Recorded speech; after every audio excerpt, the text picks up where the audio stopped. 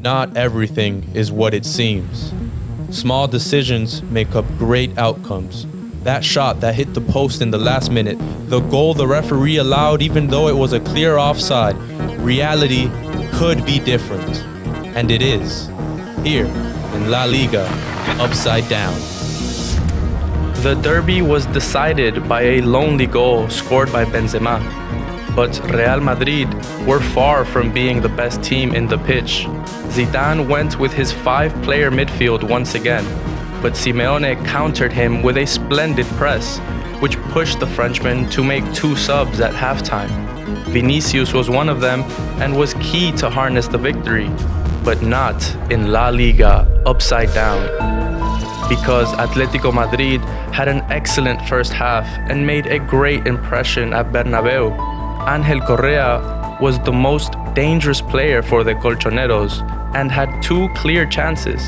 One ended up hitting the outside of Courtois' post, but the other one would be Atletico's equalizer in La Liga Upside Down.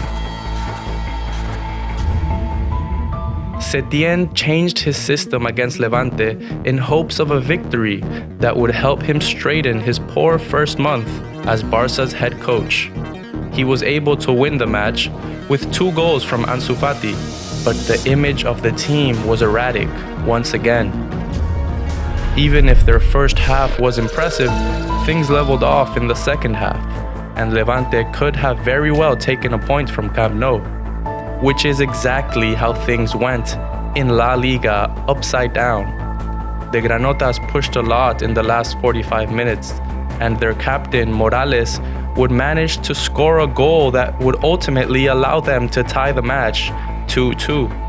Morales managed to beat Ter Stegen, who's usually the hero for Barca, but in this game, he would miss on both Morales and Rochina's equalizing goals.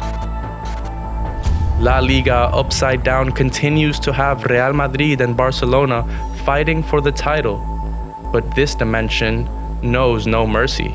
When they get undeserving victories in real life, things get corrected in this parallel reality. It's just the way things go in La Liga Upside Down. Ya que nos encontraste, no nos pierdas. Suscríbete a nuestro canal de YouTube de Telemundo Deportes.